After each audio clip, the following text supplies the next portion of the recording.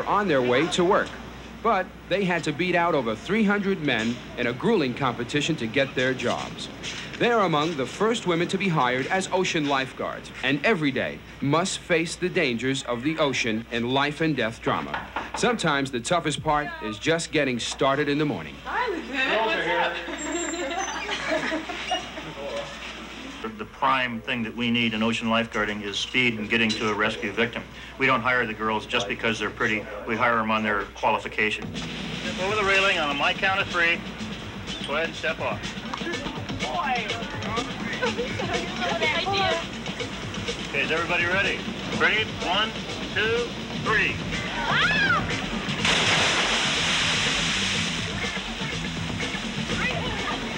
We try to expose them to every aspect of a rescue that they may be involved in at some time, whether it be a boat rescue or a diving off of the pier or a diving off the rocks. The women comprise only 3% of all the lifeguards, but made a large number of the rescues last summer.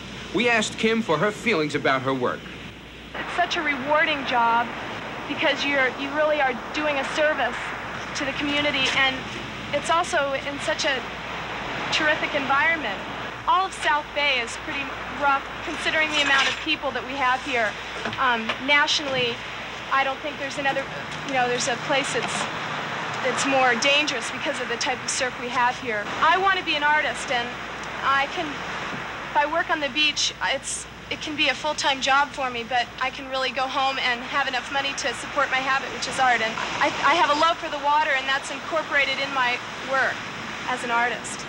So I feel like I have kind of a dual occupation, really. The main concern of all lifeguards is to save life and property at the beach. People can be pulled out by riptides and currents so far that they tire and can't get back. If the lifeguards aren't alert, it could end in disaster. We watched a couple of the girls in action, and we were very impressed. 219 from 123 and code 3 to the breakwater and rescue.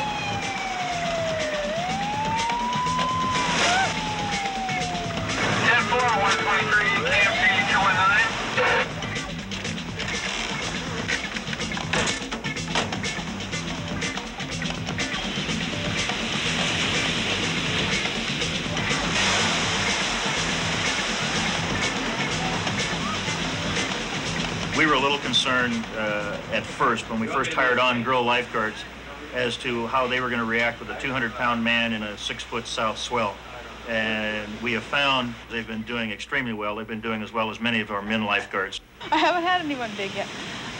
Not really big, about the same size as me so far. Talking about rescuing big men brought up the subject of possible romantic ties between the men and the lady lifeguards. There seems to be a small difference of opinion. Our fears were not in the fact that the lifeguards would be chasing the girls, because we're all professionals. Guys come on to the girls twice as much as girls come on to guys.